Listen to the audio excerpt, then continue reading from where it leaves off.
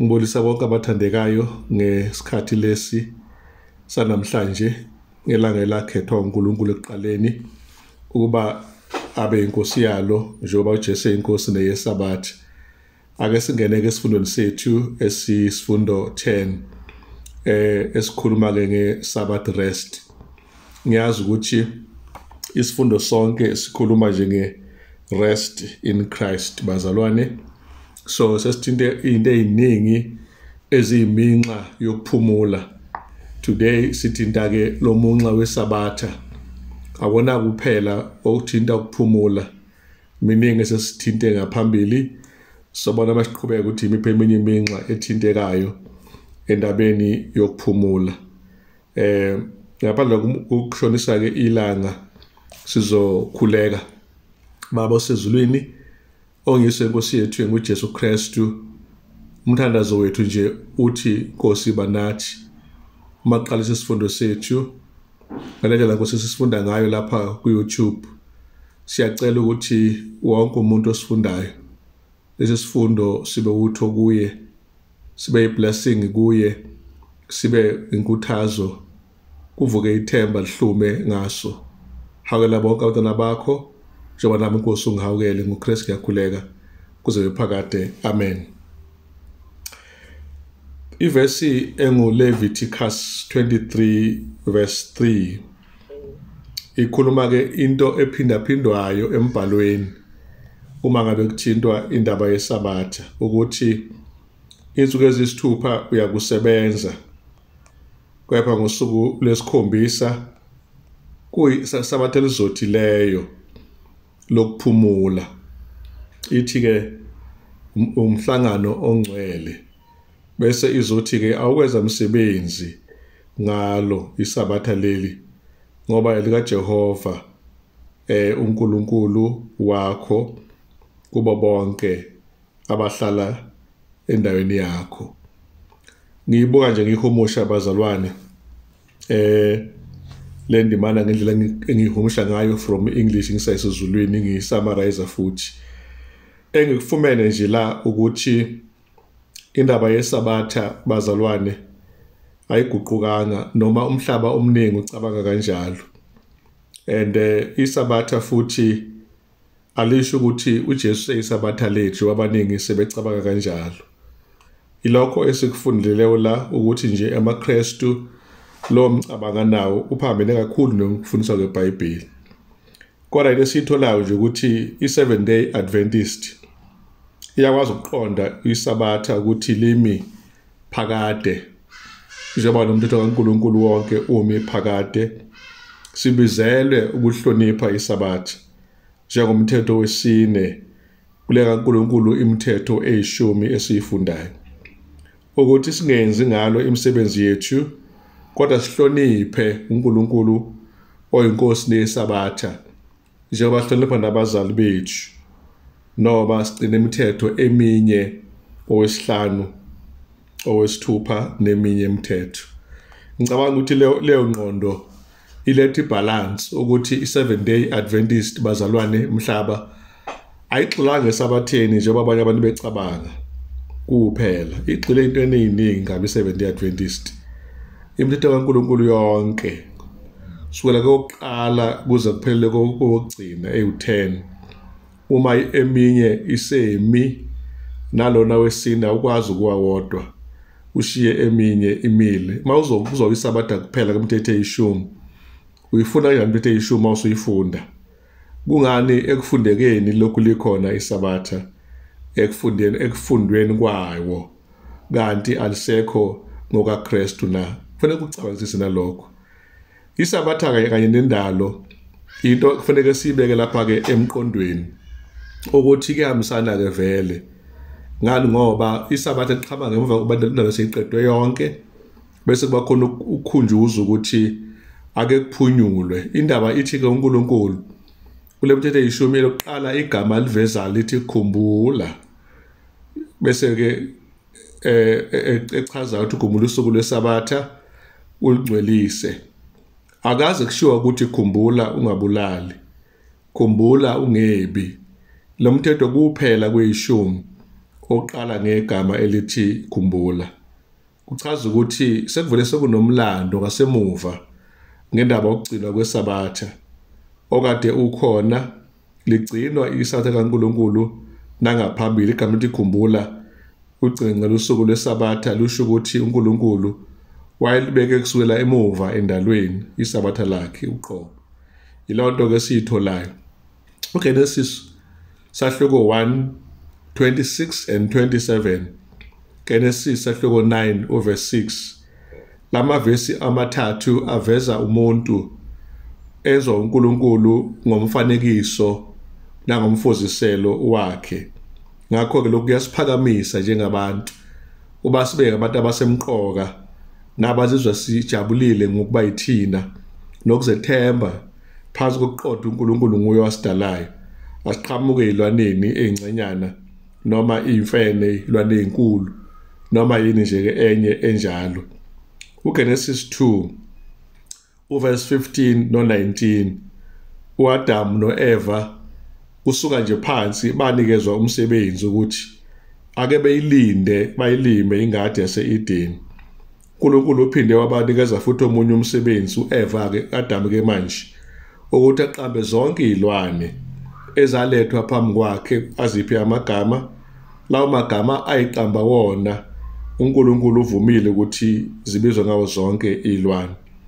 Ngakho ke into esiqondayo lapha esikhuthazwa esifundweni sethu ukuthi lo uNkulunkulu wadala izulu nomhlaba usinikeze umthwalo wasendalweni ukuba nathi siqonde lokho ukuthi singababusayo phezulu komhlaba.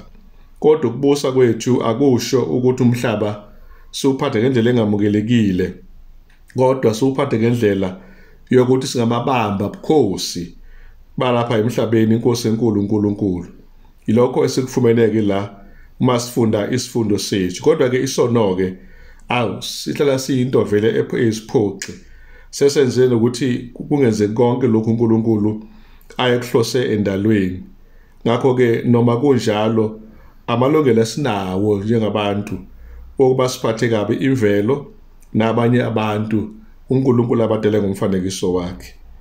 Ngaphandle kokuhlonipha ke isikhumbuzo sikaNkulunkulu semandla endalo ngesabatha, ukugcina kwesabatha kwesisiza ke kuba sibe nesazela kangakanani ngobuhle bendalo na.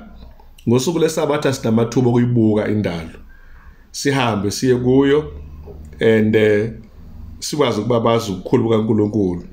Njengoba singenalo inamathuba okuya emsebenzini, siba nakho kuya enkonzweni, kodwa singaphuma futhi sihambe sibuke imvelo, sithathe ne-walk encane kuthiwa i-nature's walk. Lokho kuyavunywa ukuba sikwenze ngosuku lwesabatha. Uma sibheka-ke la kuhambe kudingeka ukuthi sibe nomgidi nomgubho wenkululeko. Hhayi-ke umgubho wenkululeko-ke emazweni ngamazwe afumane inkululeko igutshiwe leyo nto. Kodwa-ke siyaza ibuye ingalasi isikhathi eside imnandi inkululeko, ibuye ibe nemxhantela njenganamhlanje ezweni. Ihamba nendlala lenkululeko, ihamba nokwedelela umthetho nokweba lenkululeko ekhona eSouth Africa. Ihamba nokuphakama, ihamba nokuthi umuntu abe uyena oyi-center of focus not iqembu. Thandwe yena even noma kuzonda abanye abaholi eqenjini kungangathi into enhle leyo. Inkululeko ke leyo esiyenze umonakalo omkhulu. Ungahloniphi abazali, ungahloniphani nakwabaganineyo, bonakala kuyimthelela yale nkululeko eyafikayo ezweni. Kodwa-ke lapha-ke sigubha ini ngempela la? Isabatha alikhombi kuphela ensukwini zendalo lezi uNkulunkulu asebenza ngazo insuku eziyisithupha waqeda ngosuku lwesikhombisa. Kodwa isabatha lwemthetho kaNkulunkulu eyishumi liyabonakala laphana after 40 years amazwe lesihlane ukuba ngempela lwethula ukuthi isizathu sokugcina usuku lwesabatha ngaphandle ukuthi uNkulunkulu wadala izulu nomhlaba ngalo wasephumula ukuthi ngalo siyakhunjuzwa ukukhululeka ebugqilini amaIsrael aye kubo eGibhithe ngesikhathi singaphambili. Kusho ukuthi Deuteronomy sahluko 5 verse 12 kuya 15. Namhlanje na-ke siqilazekile ngendlela yaseGibhithe, kodwa khona indlela enye yokuqilazeka okubona masiyehlule ngoba nayo ize imbi mhlawumbe ukudlula leya yasemuva. Leyo yina isono ukungcola, corruption, sin and corruption. Lokho ngokusho ke ka Genesis 4 verse 7 noma Hebrew 12 verse 1 no 2 Peter 2 verse 19. Ila sifundo singisa khona konke kokunye okungalungile ukuthi asikubalekele phela kuyamgqilaza umuntu. UPetro uthi lokho umuntu okumehlulayo lokho isigqila sakho lapha na ke esengisho khona ngaphambili. Isabatha ke lisipha lenkululeko ke bazalwane konke ke lokunye okusigcina siboshwe yikho njengesono. Ngesabatha ke siyakhunjuzwa ke ukuthi inkululeko yethu iqhamukile ebhekene nesono. Sakhululeka nasemandleni aso isono, sesinamandla kaNkulunkulu manje asinikeza kona ngokukholwa. Ngakho ke asikhumbule ukuthi singabantu abangazange lenkululeko bayisebenzele. Ngakho ke njengoba sibuka lapha amazela ama-firstborn akwa-Israyeli ayinakho ukuba zothini lapha ngifunda kahle la okay kuthiwa ke amazibulo akwa-Israyeli siyazi ukuthi asindiswa ngegazi lemvana elabe libhecwa kwikhothamo leminyango ngobusuku abaphuma ngawo laphana eGibhithe, Exodus 12. Kodwa ke noma kunjalo ke sindiswe ngegazi lemvana ke thina futhi uJesu Kristu owasinikeza inkululeko naye epheleleyo, not just igazi leyilwane. Ngakho ke isabatha line benefit yokuthi lisinikeza freedom from sin, freedom from ungalaleli, freedom from izinto uNkulunkulu asixwayise ngazo.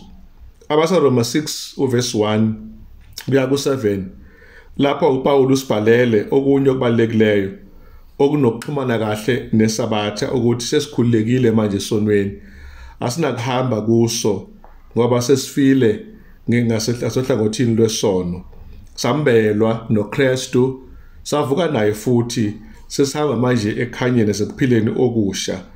Ngakho ukuthi nomsahluko 5 verse 15 amazwi akhe abeka nje into ecacileyo ukuthi uNkulunkulu bakhumbuze ukuthi bakhululekile ebuqili baseGibhithe njengoba uNkulunkulu wabo uJehova ngamandla akhe nengalo yakhe enkulu eyeluliweyo.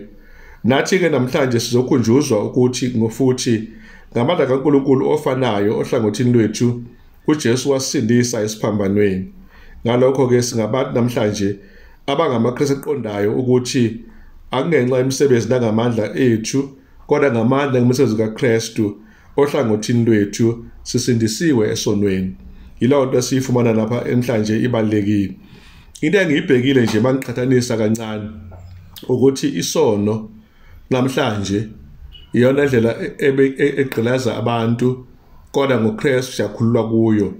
Kanti eGibhithe ngaphambilini abagqilaza ngempela abantwana bakwaIsrayeli kodwa ngoNkulunkulu bakhulula ebuqilini babo baphuma bawumkhonza uThixo bekhululekile. Ngakho ke namanje ke kusukela ebuntwaneni bami ngiyasikhumbula nami ukuthi bengimthanda kanganani uNkulunkulu futhi ngimkhoza uNkulunkulu. Yebo nabanye semthanda kepha ke hey angivume sekukhulu mase kushubile ukuba ngempela sengaphakamisa ikhanda ngijakadule ngithi hey kwakuhle konke sekunezikhathi la ngibona khona engithoba uNkulunkulu ngenxa ukuthi eminye umthandazo yami akangiphanga impendulo zayo. Angazi ke noma iseza yini kodwa ke ngethembe ukuthi izofika. Uyathula kakhulu isikhathi uNkulunkulu lapha ebudaleni ngize ngibe frustrated ngibe stressed, but ngethemba uNkulunkulu one day uzokhuluma bathandekayo. Uma siqhubeka nesifundo sethu siqeda ukugubha ukukhululeka njengabantu ade beqilazeke eGibhithe ama-Israyeli, nathi siqilazeke esonweni sisiyakhululwa nguyena uJesu ngenxa yokuthi vele isabatha lisipha inkululeko. And siyathola ke manje ukuthi usiyala uNkulunkulu ngokuthi thina asophathana kahle futhi abantu abazihambi phakathi kwamasango ethu sibenze bakhumbule nabo kanye nathi ukuncelisa usuku lwenkosi. Petro wokuqala sahluko 2 verse 9 ufakazi. Exodus 19 verse 6 ukuthi ekuqaleni uNkulunkulu wayebanikeza ukuba bawuhlanga olukhethiwe bona ama-Israyeli beyobupristi bobukhosi noma-ke sekuyinkulumo leyo esiwele kuzo zonke izizwe uma uPetro ekhuluma ngayo lapha kwiTestamente Elisha lapho ubuKristu osebuxube khona neyinhlanga. Njengabantu abakhethekileyo bakaNkulunkulu kumele sibe nalomlayezo okhethekile esusa kubantu abangabezizwe bafundiswe ngenxa yobupristi thina esinikezwe bona singabakhethekile bakaNkulunkulu siphakamise interest kaNkulunkulu kubantu. uIsrael wayekhethiwe ekhishwa eGibhithe ukuba abe ngabantu bakaNkulunkulu besivumelwano noNkulunkulu. Sizwe sakhe uNkulunkulu uma besihlale lesizwe sithembekile kuye ivangeli beliyohamba lisabalalele emhlabeni wonke. Ngakho-ke akuyonto engabazekayo ukuthi inhloso kaNkulunkulu uma eba nabantu abakhethekileyo usuke eqonda ukuthi abanikeze futhi namathuba akhethekile. Ngalawo mathuba akhethekile okuyisikhathi abanikezwe sona kanye nomthwalo okhethekile abanikezwe wona. Lapha sithola ukuthi Exodus 23 verse 12 nguyena-ke okhulumayo ukuthi abantu bezizwe abaphakathi kwethu kumele bese siya esabatheni siphumule nabo siye nabo futhi enkonzweni sidle nabo izibusiso zesabatha. Yazi le ndaba yesabatha ukuthi angismayile mangifika lapho ngoba i-blessing not only kubantu abagcini besabatha abalaziyo isabatha nongalazi uma ungahle umgciniselela kahle umfundise kahle engayizwa i-blessing yokurefreshwa uqaliswa kabusha nje iviki Elisha aliqale ngokuthi mayiphela elokugcina uphumule. Uma kuphela kusuku lesikhombisa kuqala ke iviki Elisha lulama ukuphumula okuhle kwesabatha. Ngakho-ke isabatha-ke lomhlaba wonke jikelele bonke abantu kumele bangalahlekelwa yilona nenxa abaningi belahlekelwa yilona kuzobe namhlanje. Ngakho-ke ngifuna ukusho ukuthi kulamaphutha-ke ayejwayelekile enziwa ngamaJuda ngeyikhathi eziphambilini athe avela obala ngokufunda uGenesis 1 no-2 ukuthi ikuphi ngempela kuyikhona uNkulunkulu akushoyo ngesabatha nongasashiwo uNkulunkulu ngokugcinwa kosuku lwesabatha usuku kwamaJuda. Asikuvuma ukuthi amaJuda abanayo imfakela kodwa leyo mfakela ayisho ukuthi selidlala ngempela isabatha lisemi njengoba umbhalo usitshela thina sibuka umbhalo manje uma sifuna ukwenza kahle esabatheni asizukubuka amaJuda nemfakela yawo ayenzile. Esikutholayo lapha ukuthi-ke bonke-ke abantu badalwa uNkulunkulu. Ngakho-ke bonke abantu mabakhumbule usuku lwesabatha. Yazi le magama amani kanjani mahlekele isimangaliso. And then siyathola-ke futhi okunye okusemqoka ukuthi emqondweni wethu kumele sazi ukuthi ngesabatha simele ukukhumbula nanabanye abantu futhi hayi nje kuphela thina esikhonzayo kanye noNkulunkulu wethu esimkhonzayo kodwa sibakhumbule abanye abantu in a sense yokuthi thina sinobudlelwano obuhle noNkulunkulu, 1 ongumdali, 2 ongumhlengi. Lokho ngokwakho kusikuthuma kwabanye kuba sibabuke ngamehlo amasha, sibabuke njengedlela kaNkulunkulu kanye njengathi, sibabone futhi njengabantu uNkulunkulu abathanda njengoba nathi sithanda. Ngakho-ke Jesu wafela nabo njengoba nathi asifela ngalo ndlela efuneke senze konke singakwenza ukuthi nabantu abangabezizwe abaphakathi nezisebenzi zethu zokuthole zokufumana ukuphumula kanye nathi ngosuku lwesabatha. Yazi isabatha usuku lokulinganisa wonke umuntu. Uma ngithi alingane ngisho ukuthi inceku nesisebenzi nomqashi kuyalingana ngesabatha. Akekho nje othuma omunye umsebenzi. Wonke umuntu uphumule, wonke umuntu ukhonza uNkulunkulu, wonke umuntu wenza lokho uNkulunkulu akufunayo. Bohlala bekhona-ke abantu bokuhamba phakathi kwamasango ethu obekumele-ke sibenze babe nesabelo kusivumelwano lesi uNkulunkulu asenze nathi, nanxa bona bengakwazi lokho kodwa ababone injabulo yokuphumula ngosuku lwesabatha. Njengoba-ke abantu bonke nezilwane kumele kuba kungaphathwa ngezandla ezihlukumezayo. Amaviki namaviki amaHebheru abantu bamaHebheru babe nomsebenzi ukukhumbula izinto ezinkulu lezo uNkulunkulu azenzele zona nokubhekela abantu nje abajwayelekile kanye futhi nokuthokozela izibusiso namathuba uJehova abanikeze wona okumele bakhumbule futhi bazame ukuthi umndeni wesintu noma isintu basisebenzele babaphathe kahle abanye abantu ngokubahlonipha nangesithunzi. Abasibheka lana ke kukhona umbuzo ukuthi how could your own Sabbath keeping perhaps become a blessing to those who do not keep the Sabbath? Yazi lo mbuzo ngothandeni ukuthi nje ukugcina kwethu iSabbath okuyisibusiso kungamphaka kanjani nomunye umuntu ongakhonzi isibusiso. Bazalwane, ukuphuma nje ngesikhathi esithile ngiye lapha kwa next door ngalo iSabbath ngibingelele bese ngishiya noma incwadi, usekusekileke lo muntu incwadi engampha yona. Mhlambe futhi ngicele ukuthi maye enesimo esithanda ukuba sibe inkinganyana ngimkhulekele kuyiSabbath. Awu bese ngiyadlula. Yazi lo muntu lo uthawu ngabusiseka noma yena engaboni ubuseka ngoba kuyiSabbath, kodwa masikwenza ihabit lokhu ukusiza umphakathi ngeSabbath ngeinkonzo eziya kuwo nje njengoba sengibalile ngasenhla, kungawenza kakhulu umahluko nasevangelweni lethu ukuze wonke umphakathi wethu ube sesimeni uNkulunkulu afuna uba ubusiseke nawo. Wavakashela emakhaya, ezibhedlela kanye nasendaweni zabo la udinga behleli khona. Singazehlukanisi nabanye abantu ngoba sithi thina siya eSabbathini. Nakho kunye okubalekile ke bazalwane ukuthi kuyaqhubeka lokho esiqeda ukubuka ngale ukuthi ukusebenzela abanye abantu kuwukuhlonipha kaNkulunkulu iSabbath. Ngamanye amagama siqhubeka nomqondo ukuthi uma siya eSabbathini, yes siyaziyela nathi kuba siyoba ne-fellowship njengoba kukhona ne-objective njalo yeSabbath lesikole, kodwa nayo ne-community outreach is still part and parcel of the same Sabbath. Ngakho ke ake sibe blessing emphakathini. I want to suggest strongly ukuthi ngeSabbath just take few books to your neighborhood before uhambe kuseni yeSabbathini. Just give those books nje, mhlambe i-book of the year, Desire of Ages, Great Controversy, just give them some gifts ngeSabbath. Awu ubone uma ngenzeke kuseni ngesikhathi esincane, uma ubuye nje basingasahlali emabandleni nje kuze kushona ilanga, mhlawumbe ilithuba lokuthi ke sithi kubona bonomakhelwane ngenkani sibuya ngakashona ilanga la ngeSabbath sibapha iphe lokho okuncane esingabapha khona. Nami ngiyacabanga nje futhi ngithola incwadi ngipha abantu la emphakathini ukuze abantu basizakale. Lawo magama ke bazalwane engifuna ukwabeka kafushane ke namhlanje. AmaJuda ke ayisebeke imigoqo eminingi ecabanga ukuthi isathale fine art. Imigoqo ke nokunqabela izinto ezengokuthulula umchilo nakho konke okunye okwase kuvinjiwe ngaleso sikhathi leso kungekhona ukuthi kusho izwi kaNkulunkulu.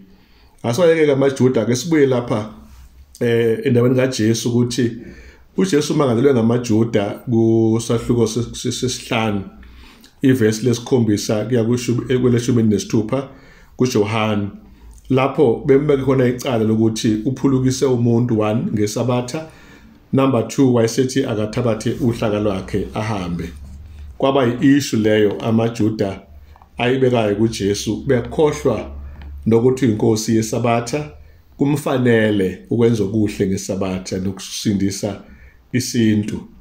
Engikuphawuleyo kodwa lapho engifuna ukungakurobhi noma ngakushinga kuphawulanga ukuthi ngosuku olikhethekileyo uJesu enza imisebenzi emihle. AmaJuda ahluleka ukuba bazi imisebenzi emihle kaJesu ngenxa yokuthi ayingamthandi futhi ayimcuphile. Asingezathu into efuzeleyo bazalwane. Asiqaphele uNkulunkulu yadunyiswa lapho enza imisebenzi emihle yatuswa nangalo usuku lweSabbath. Akenza imisebenzi emihle ngami nangawe ukuze umphakathi ubusiseke. So ngifuna ukuqhubha ke la ukuthi Isaiah 58 u12 to 14 usinikeza iagenda eyamukeleka kuNkulunkulu ngosuku lweSabbath. Okokuqala kubalekile ukuthi sizikhumbule kuba thina singabavuseleli bemkhondo yasendulo esithanda ukulimala nokukhohlakala kubantu. Singakhohlwa ukuthi ngeSabbath asihambe indlela zethu, asikhuluma amazwi ethu esiwathandayo, kodwa usuku kaJehova oluyingcwele siyalinikeza udumo nenhlonipho elifanele. Sithokoze kuJehova ngosuku lwakhe asibekele lona. Simkhonze uNkulunkulu ngendlela efaneleyo, singenza ama-empty worship and silent pious silence, kodwa senze imisebenzi ehlanganisa ukubhekelela idingo zabanye. Lapha sifuneka siyeke neagenda yethu ngosuku lesabathi, kodwa size kule agenda Jehova simemele kuyo ukuba senze imisebenzi yokubhekelela abagqilaziweyo nezintandane nabahambaze nabasebumnyameni, sikwazi ukuthi sibabonise indlela okuyona uNkulunkulu afuna bahambe ngayo. Uma amasabatha onke evikini besingenza okuthile, not only for ourselves but for other people, bengaphela ubugovu kumasabatha namagcini besabathi, futhi besingabe sihlabisa izidingo zabantu hayi kuphela izidingo zethu. Uma siya phambili siyathola ukuthi isabatha lisibona lokhu singaba kaNkulunkulu. Lapha ke ngize ngathi liyiflag eliphakemeyo ngosuku lesikhombisa ukuthi ngokaJehova liyazisho isabatha ukuthi elikaNkulunkulu. Ngize ngacabanga nje in my funny imagination ukuthi kanjani uma amabandla ama-7 Day Adventist enganamaflege ehlayo kusihlwa ngesabatha noma masekupholanga ngesabatha, kodwa phakame Friday andize mphaka emkhathini athi khumbula usuku lwesabathi. Ake sibuke leyo nto, si-explore, sibone singenzani ngalawo maflegi emabandleni emndenini yethu khona kwalana. Wenza nje iflag lakho ezondiza likhumbuza omakhelwane ukuthi namhlanje usuku lwesabathi, baze babuza yini leya, bese kusiyabatshela-ke. Exodus 31, 13, 16, 17 isathe uphawu phakathi kaNkulunkulu nabantwana bakhe, futhi naye uNkulunkulu ngalo esenza imisebenzi yonke waphumula waqabuleka wathokoza ngosuku lwakhe lwesabatha. Ngakho-ke luwuphawu lokuthi we belong kuNkulunkulu and naye uNkulunkulu ubelonga kuthina, and isabatha is a perpetual covenant phakathi kwethu noNkulunkulu, hayi kuphela amaJuda noma ama-Israyeli, kodwa sonke esikhonza yena nesitusa igama lakhe. Siyathola-ke ukuthi okunye okuvelayo la, lolu uphawu lokuthi siyazi ukuthi uNkulunkulu 1 ungumdali wethu, 2 ungumhlengi wethu, number 3 ungumngcwelisi wethu. Lento siyazi ngoba sigcina usuku lwesabatha iflag eliphakemeyo emehlweni aba bonke abantu, libonisa ukuthi singakhohlwa imisebenzi emihle kaNkulunkulu udalizwe nomhlaba konke. Ngosuku lesabatha siyathola futhi ukuthi uNkulunkulu uyabonisa ukuthi sivelaphi, imvelaphi yethu njalo iyakhumbuleka ngosuku lesabatha. Siphinde sikhumbule futhi ukukhululwa kwethu, liberation yethu, nesiphetho ikusasa lethu, idestiny yethu, nayo imithwalo ke siwuthweleyo kubantu ababukelwe phansi nabashiwe ngaphandle. Onke amaviki eqinisweni kumele sibe nakho, ngaphandle kokuphetha isikhumbuzo sokuba sonke senziwe uNkulunkulu umfanekiso wakhe, hayi thina kuphela esikholayo nabo bonke abanye, nokuthi inhloso kaNkulunkulu ukuthi egcineni aphinde futhi enze amazulu amasha nomhlaba omusha la kube kungekho khona konke okunye okuphambili nentando kaNkulunkulu. uNkulunkulu ongcweleke umema abantu bonke kuba beze babe ngophathina bakhe besivumelwano, bese bekhumbula ukuthi balawula nguye konke abakwenzayo, bebe nendlela nokuphilileyo naye njengomntana nomenzi wabo, bebe nendlela eyaphambili futhi kodwa abafiki bekhumbula ukuthi uNkulunkulu yena onegunya, konke esinako kuvela kuye, konke siyikhona sikuphiwa uyena. Uma siphumula ngosuku lwesabatha sigubha inkululeko esifumene kuJesu Kristu, umqalisi nomphelisi wokukholwa kwethu, owathi enenjabulo wayidela injabulo ngenxa yethu waya esiphambanweni. Umbuzo-ke uthi, how can you learn to have a deeper experience with God during the Sabbath? Bazalwane, ngize ngathi mina amava abanzi noNkulunkulu ngeSabatha lajulileyo, ukuphumula okuphelele, njengokuphumula komqondo, ukuphumula komoya, ukuphumula kwenyama, bese uba nobuhlobo naye, ne-fellowship naye uNkulunkulu, ne-fellowship nabanye abazalwane nabantu abangakhonzi nomphakathi nemvelo. Singakwazi ngempela ukuthi sibe namava ajulileyo ngosuku lwesabatha, and sigubhe lento yokuthi sixolelwe izono, siphiwe inkululeko ngokukholwa. Yileyo nto efuneka siyithathe ngenjabulo uma kufika usuku lwesabatha, singayi kulona sibiphile, kodwa siyona sismayela ngoba sinoNkulunkulu ngendlela ekhethekile. Umama White-ke ubhala incwadi Testimonies for the Church, volume 6, page 353, uthi although the weak we are to have the Sabbath in mind, and you're making preparations to keep it according to the commandments. We are not merely to observe the Sabbath as a legal matter. Iviki lonke sikhumbula ngalo iSabatha, siligcina maselifikile. Lokho asikwenzi ngoba nje kusho umthetho kuphela as legalism. Lonke izulu ligcina uSabatha, hayi ngendlela elingenzi lutho ngayo. Ligcina iSabatha linomfutho. Okuthiwa lapha ke ngalomfutho vele ofanayo womphefumulo uyavuselelwa ukuba ihlale noNkulunkulu kuKristu umsindisi. Ngakho ke ngokumbukela uJesu Kristu ngokukholwa sigcina sesiqonda ukuthi silakazelela ukuvuselelwa nokubusiswa kwemphefumulo. Testimonies for the Church, volume 6, 362. Ngakho ke imfuno ke bazalwane zikaNkulunkulu ngeSabatha sizikhumbula nsuku zonke. Njengabantwana bakaNkulunkulu ke ithi lapha ke his people then leave their usual employment and spend the time in meditation and worship. Siyonke into ejwayelekileyo sichitha isikhathi sidlinza sikhonza. They ask more favors of him on the Sabbath than any other days. Bakhumbula ke kuNkulunkulu okuhle bacela umusa kakhulu kuNkulunkulu ngeSabatha ukudlula ke insuku ezinye. And then lapha ke they demand his special attention. Sifuna uNkulunkulu asibheke ngendlela ekhethekile ngeSabatha. Silakazelela kakhulu kuba sibe nesibusiso esikhethekile kakhulu ngosuku lakhe lweSabatha. Amnandi lamagama engafundayo. uNkulunkulu ke naye akalinde kuphela kuba alethe ibusiso kithi ngeSabatha, kodwa uzonke izuku asipha phela sikucela, kodwa ngesuku leSabatha ngendlela ekhethekile izulu liyeki ukuba lisize abantu abaphumulileyo ngokuhle. NgeSabatha ke inhloso yethu isikhathi sokuba singahlali singenzi lutho nje ngeSabatha, kodwa kufanele senze lokho okuhle, kodwa siyeke izinto ezingezomhlaba nje ngosuku kaJehova olungcwele.